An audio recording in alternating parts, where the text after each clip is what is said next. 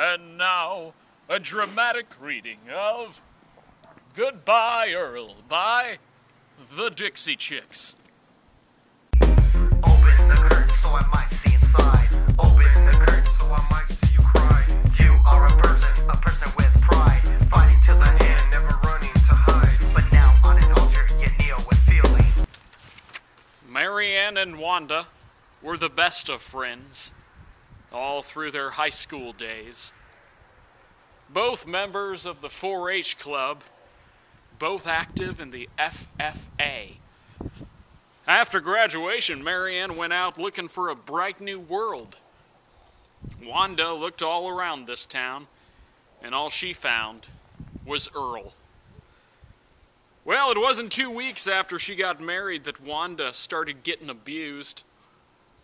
She put on dark glasses and long-sleeved blouses and makeup to cover her bruise. Well, she finally got the nerve to file for divorce.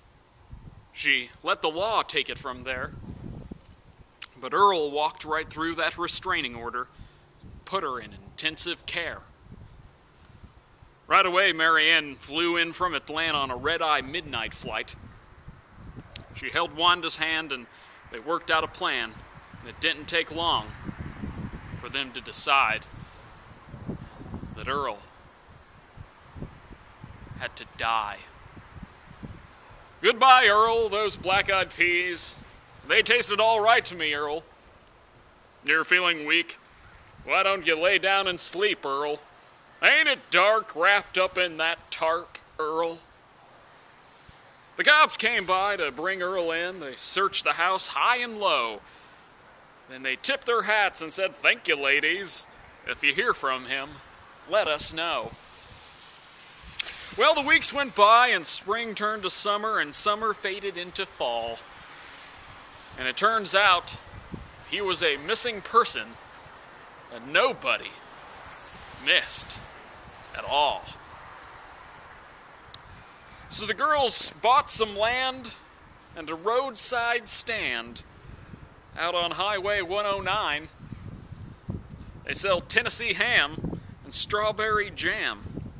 And they don't lose any sleep at night, because Earl had to die.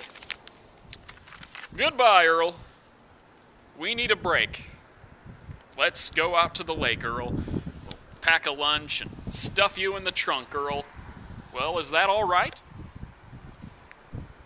Good. Let's go for a ride, Earl. Hey.